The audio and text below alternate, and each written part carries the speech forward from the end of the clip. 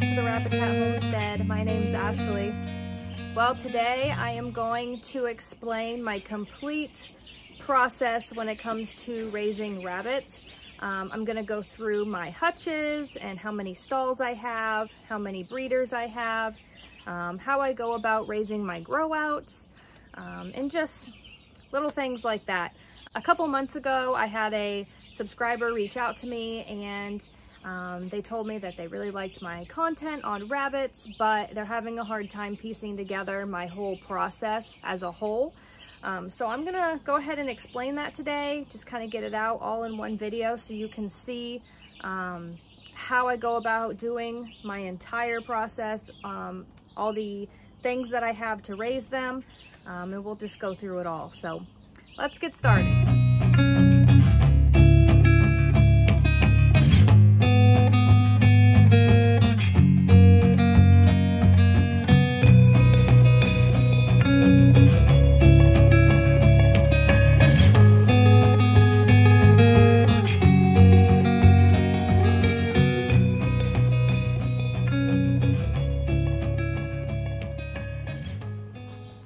So this is Darling. We just held her back from a litter and she's going to be one of our breeders. So I've been holding her a lot and carrying her around everywhere, trying to get her well socialized so she's easy to handle as a breeder. Okay, so I have 3 hutches. This first hutch here, it has 3 stalls, 2 of which are smaller and the third one is bigger. And that's because I have 2 breeding bucks. You don't need 2, I just like to have 2 in case something were to happen to my other buck. I can still breed, because if I have to save a buck from one of my litters, that's kind of time consuming until I can start breeding my rabbits again. So I like to have 2 on hand. That's just the way I like to do it. But it does cost more to have 2 bucks, so it really just depends on how you want to do things. So this first hutch has 3 stalls. 2 are for my bucks and they're smaller stalls, and 1 is a larger stall for one of my does. So let me go ahead and give you an up close look. So here is my first rabbit hutch. It has 3 sections in it and I house all breeders in here, 2 bucks and 1 doe. Now, these 2 stalls right here are smaller. They're the same size, but they're both smaller than this section here. I keep my older buck, and then I have a newer buck right here. They're both pure Silverfoxes. And then I have my brand new doe that I just held back from my grow out litter right over there. We keep these stalls for our does bigger than all of the other ones because we breed them, they stay in this stall, they have their babies in this stall until the babies are weaned, and then once the babies are weaned they go into our grow out hutch, which I will talk about here in a few moments. Alright, so in this first stall is my oldest buck, Earl. He's a pure Silverfox buck, and we keep him in this smaller stall. He doesn't need a whole lot of space because he's not going to have babies in there with him, obviously. So we take these boxes out in the warmer months, but he really likes to have it. I think I see him in it often, and especially early in the mornings. So I just go ahead and let him keep it. You know, I observe my rabbits and just kind of see each one of them's a little different personality wise, and he seems to like his nest box, so I leave it in there with him. But this is my buck. He's given us a lot of litters and he's a really good boy. I love Silverfox. They're just so beautiful and their fur is beautiful. I'm sorry, did I scare you? Alright, so here's an up close look of the hutch itself for my Silverfox buck. He has a nest box in there just because he likes it, not because he needs it. But he's a good boy. This is my second Silverfox buck, Arlo. He's a good boy. Beautiful silver tips, I know. I like the comfort of having 2 bucks, just in case something were to happen to one of them. That way I don't have to hold one back and wait a while, wait a few months until I can breed my does again. So that's why I have 2. You don't need 2, and of course it costs more in feed to have 2, but I like to have 2. It's nice to have 2 bucks as well, because then I can breed 2 does in one day using both of my bucks, rather than, you know, doing 1 doe one day and the next one the next day. That's just like how I like to do it. Good boy, Arlo. So, like I said, Arlo has the same size cage as Earl. He doesn't have a nest box because it's not really necessary, and I think he prefers the space.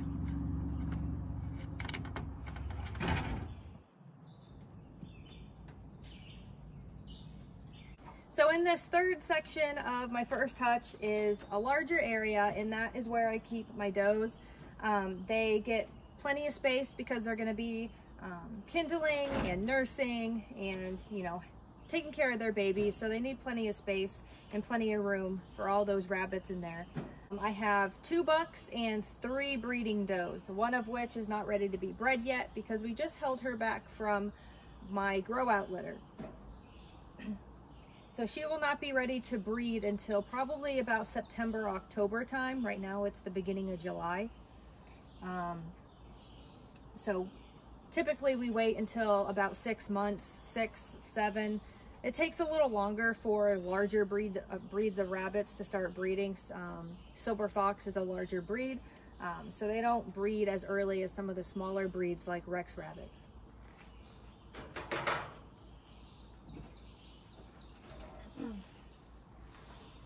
So this is Darling. She's going to be one of our breeders.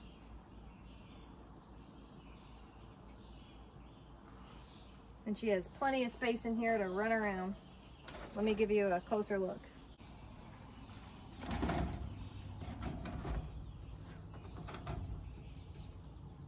So as you can see, she has plenty of space. So when we do breed her, she'll have plenty of space for her and her babies. All right, so that's my first hutch. All right, so recap. I have that first hutch over there. It has 3 stalls. 2 are smaller because I have 2 bucks, and 1 is bigger because I have a doe in there that is not ready to be bred, but that whole hutch has breeders in it. The hutch I'm about to show you behind me is a grow out hutch, and I use this only for grow outs. Now, in the past, I have put my grow outs on grass in a temporary PVC style rabbit tractor. We've used it for multiple things. We used it for turkeys at one point, we used it for chickens, and we've used it for rabbits. And it's just a temporary thing. It's not something that they're out in all the time. They wouldn't stay the night in it because it's super light, so it wouldn't be safe. So that's what we've been using in the past. This year we are going to build an actual rabbit tractor, which we'll be doing a video on, so keep an eye out for that. But we don't have a permanent rabbit tractor yet for our grow outs.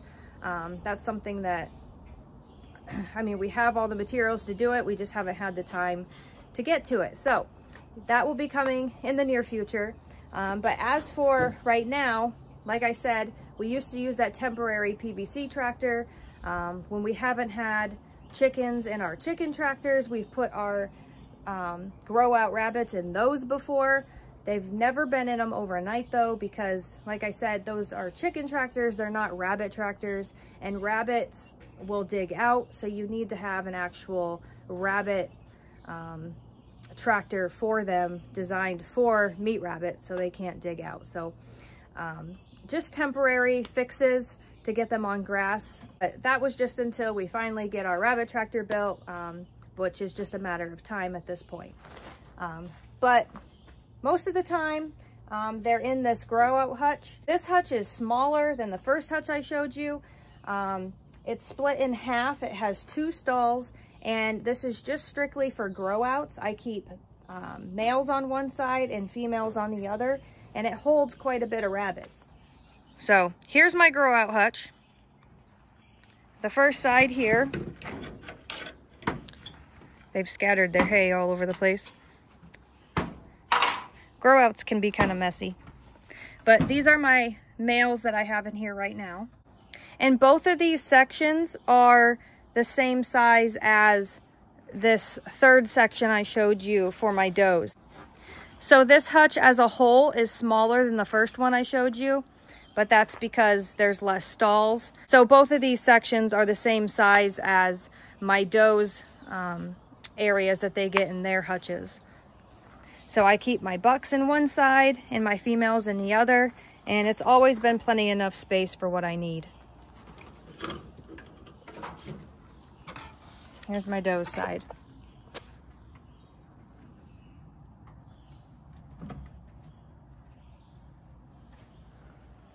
So these grow out rabbits that you just saw, they are 11 weeks old and they'll be ready to be processed next week.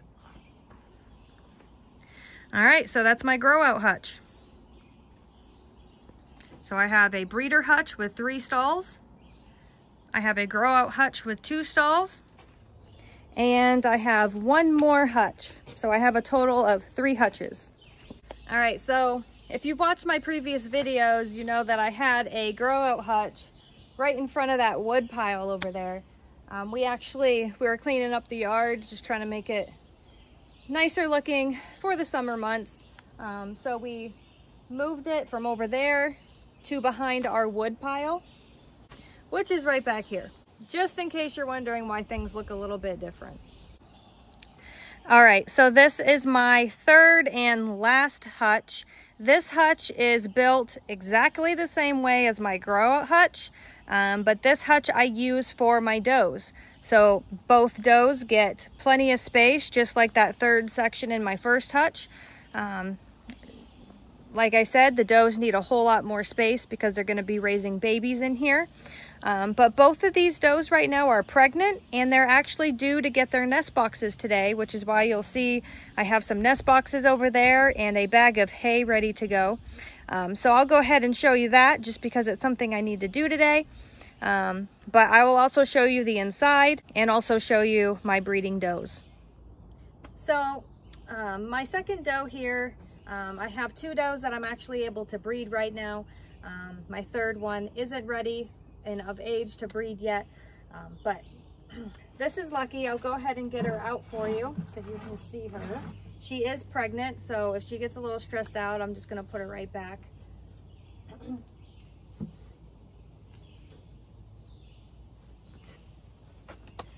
She is pregnant, so I'm not going to pick her up right now. I don't want to stress her out, but I'll give you a little bit of a closer look. All right, so this is Lucky. She's been a wonderful doe. She's had quite a few litters for me. And she's actually pregnant right now, and I'm going to be giving her her nest box today.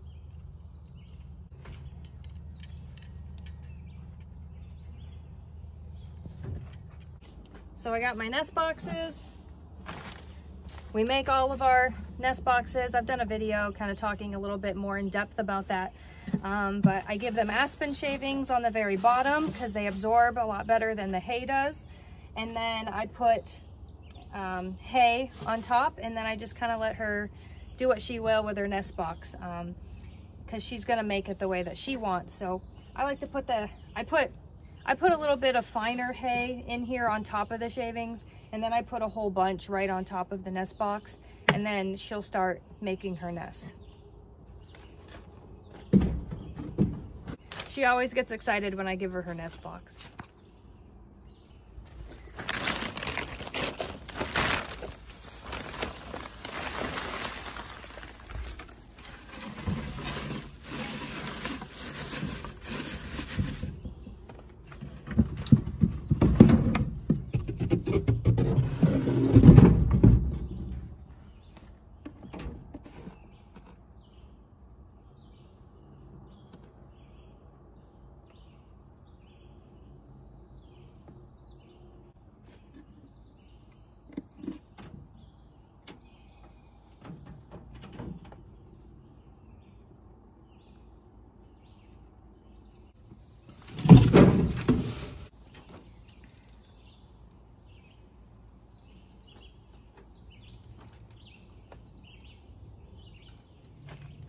All right, and then on the other side of this hutch is Thumper. She is a pure Silverfox doe.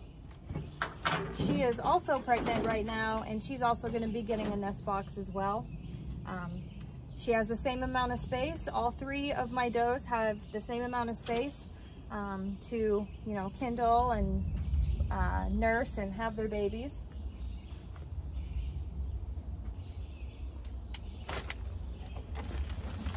So let me go ahead and get her nest box.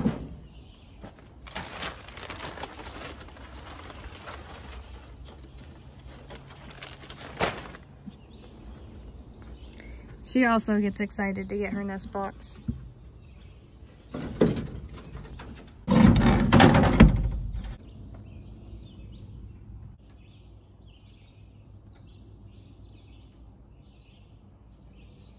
All right, so as you just saw, I have 3 hutches in total. One has 3 stalls and the other 2 have 2 stalls. I have 2 bucks and 3 breeding does, one of which is not old enough to breed yet, so I'm currently only breeding 2 of them. I have all Silverfox rabbits except for one. One is half Rex, half Silverfox, which is Lucky, my older brown doe. So when it comes to my grow outs, they stay in that grow out hutch, especially in the winter time. In the summertime, I like to try to get them out on the grass. It helps eliminate some of the feed costs. And like I said before, we've used a temporary PVC tractor. It actually got plowed. We kind of plowed into it over the winter. We just got so much snow and kind of forgot that where we put it, and we ended up plowing snow into it, and now it's mangled and ruined. So we have to get our permanent grow out rabbit tractor ready to go. We need to build it. We're going to do a video on it, so you'll get to see that.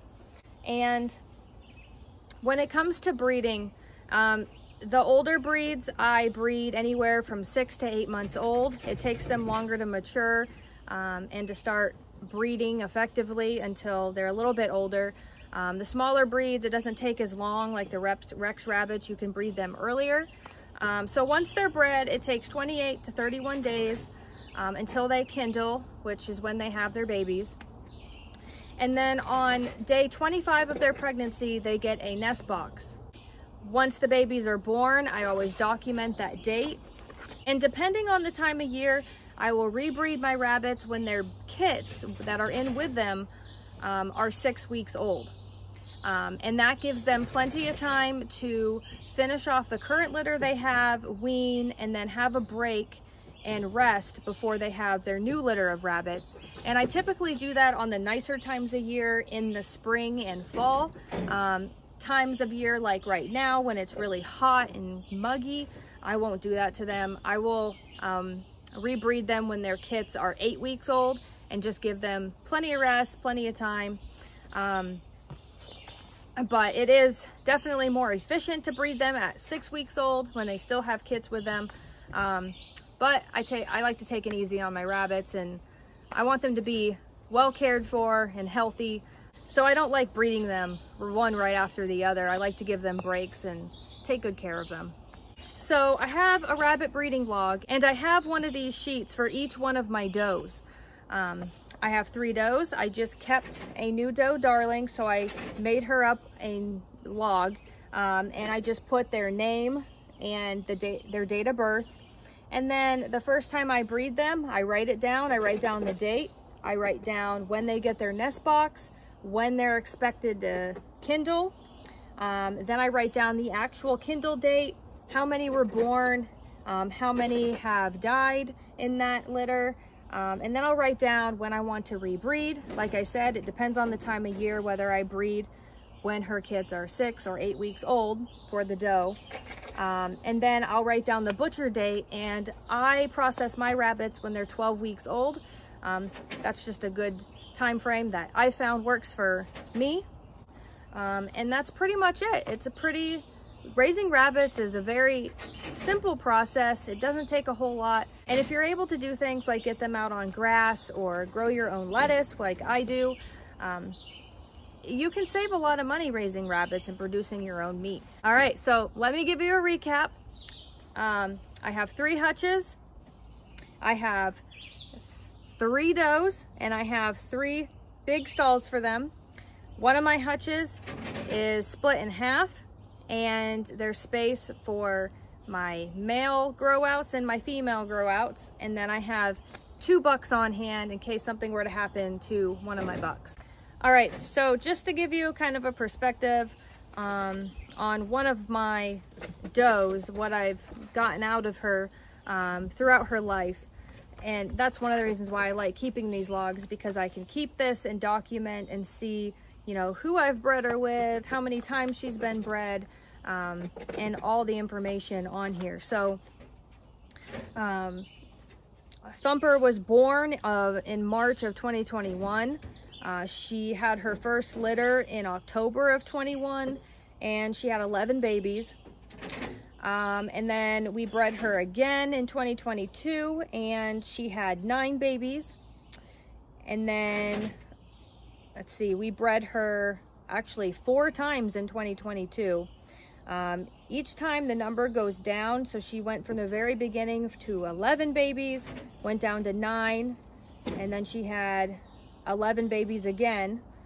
Then she went down to 8, 5, and this year she's down to 5 again. And then this current litter, we'll see how many she has. Hopefully it's more than 5, but she's been bred 1, 2, 3, 4, 5, 6, 7 times throughout her life. And like I said, she was born in March of 2021. So she's had quite a few litters. It's pretty cool that we were able to breed her 4 times in 2022. But she's a good mom. We're on our 2nd litter with her this year. We could probably be a little farther than that, but earlier at the beginning of the year, I wanted to get all my does on the same schedule, so I kind of waited to breed her again, just so I could have everybody, you know, kind of in the same schedule, because I had 3 does all breeding at different time frames, and it was just a lot to keep track of. So I just kind of held her back for a little bit, gave her kind of an extended break, and waited until everybody was on the same schedule. That way I could manage my breeding program a little bit more effectively.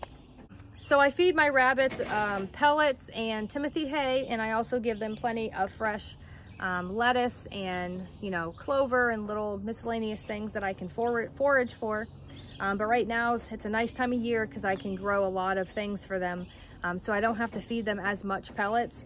The pellets, I feed a lot of pellets to my grow outs. I'd like to kind of get away from that. I really don't like the ingredients and what I see in those pellets.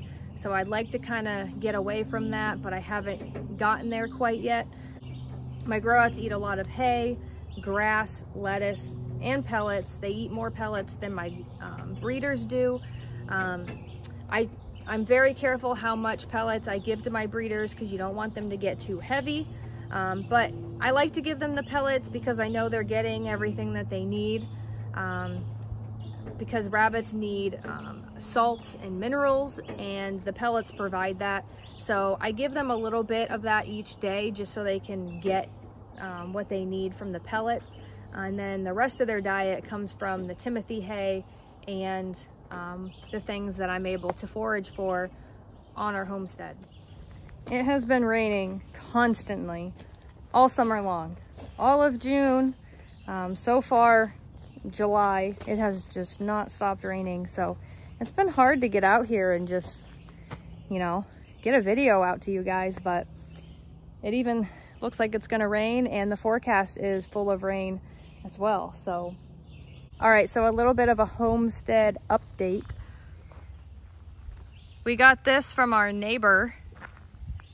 She was just gonna tear it down and take it to the dump, so we took it and we're gonna make a chicken coop out of it. So that'll be a lot of fun. You guys will get to see that. And I have my garden over here that isn't doing as well as I'd like it to because we've just been getting so much rain. But check out my rose hip bush that I planted last year. It is growing so much. It has a little flower bud on here, and I can't wait to start getting rose hips from this. Rose hips are a natural source of vitamin C, which is extremely good for you. So I'm looking forward to that. All right, let's go check out the garden. My pole beans are finally growing up my trellis. I planted those a while ago, but because of the rain, it's just kind of stunted their growth. Same with my tomato plants.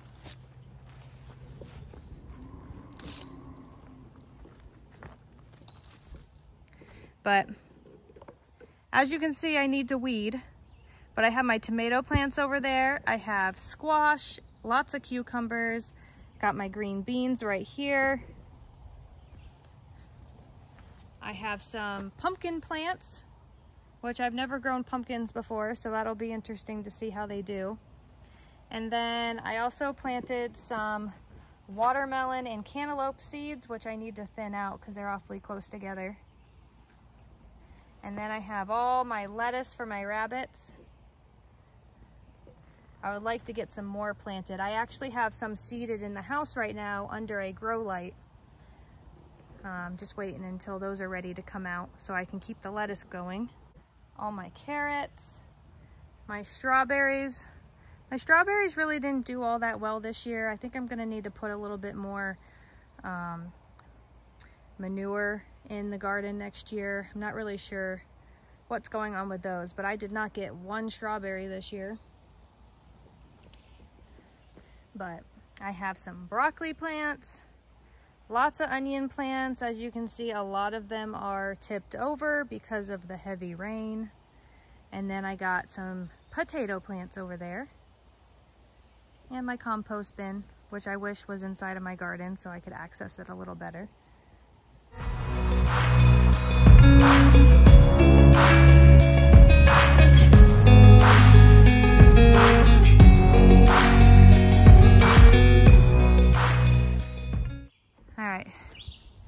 Kind of messy over here, but you can see my PVC tractor completely destroyed because we plowed into it over the winter. So kind of a bummer, but we're gonna make a more permanent one soon, so I'm looking forward to that. A bird tried to put a nest here.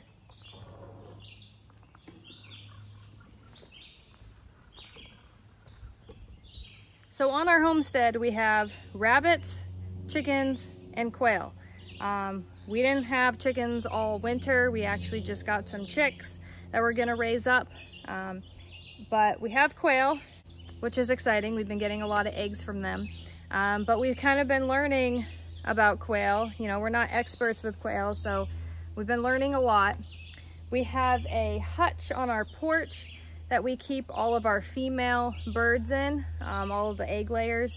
And we had to separate the males because there was too many males in with the females. And they were pecking their heads and exposing, they just were not being nice to our female quail. So we had to move our quail out into our chicken tractor, believe it or not, which actually isn't high enough for quail. You're supposed to have them either 1 foot height or I think it's a 6 foot height, because they startle easy and they jump straight up and they could break their necks. But I mean, I've had these male quail in here for probably 3 weeks now, maybe longer, and they're all fine. So I've been keeping them in here because they haven't been harming my females. I actually tried keeping one in there with my females. I have 6 of them in there, which I know is kind of a high ratio from male to female quail. Typically I think it's 4, maybe 5, but I have 6, so that could have been the problem. I don't know. But I had one in there with them and he was still beating on them. So I moved him back out here. I think what I'm gonna do is we're probably gonna process, I have 4 of them, 4 males in this chicken tractor right now. So I'm probably gonna process 3 of them and keep one. And hopefully when the breeding season is over and they stop crowing, I can put one back in there and they'll be fine until next spring, and then I could separate them again maybe. But I want to have that option to hatch out quail, so I don't want to get rid of all of my males, so we'll see. But I'll show you them in here. They're pretty neat looking birds. So here's one of my males. You can tell from his chest. You can usually check them and see if they're male or female by looking at their chest or checking their vent, but this one's pretty easy to tell that he's a male, and he crows constantly. And he's feisty, which is why he's not in with the girls. But isn't he beautiful? I mean, look at that. Such a beautiful bird.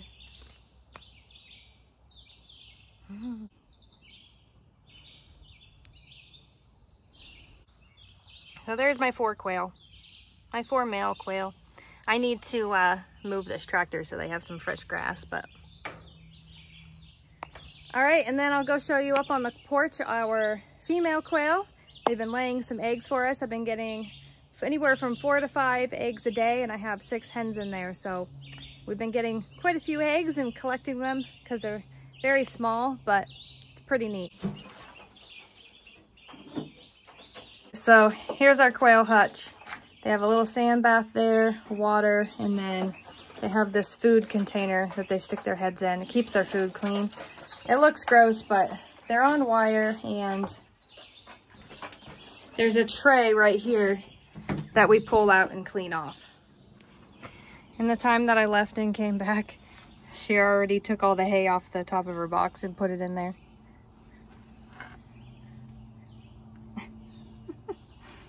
All right, guys, well, thank you so much for watching. I hope this video was beneficial to you. I hope it's what one of my subscribers was looking for. If you ever have any other questions or are looking for other types of content when it comes to rabbits, please let me know, contact me, let me know, and I'll be sure to try to get those videos out for you. But in the meantime, guys, thank you so much for watching, and God bless.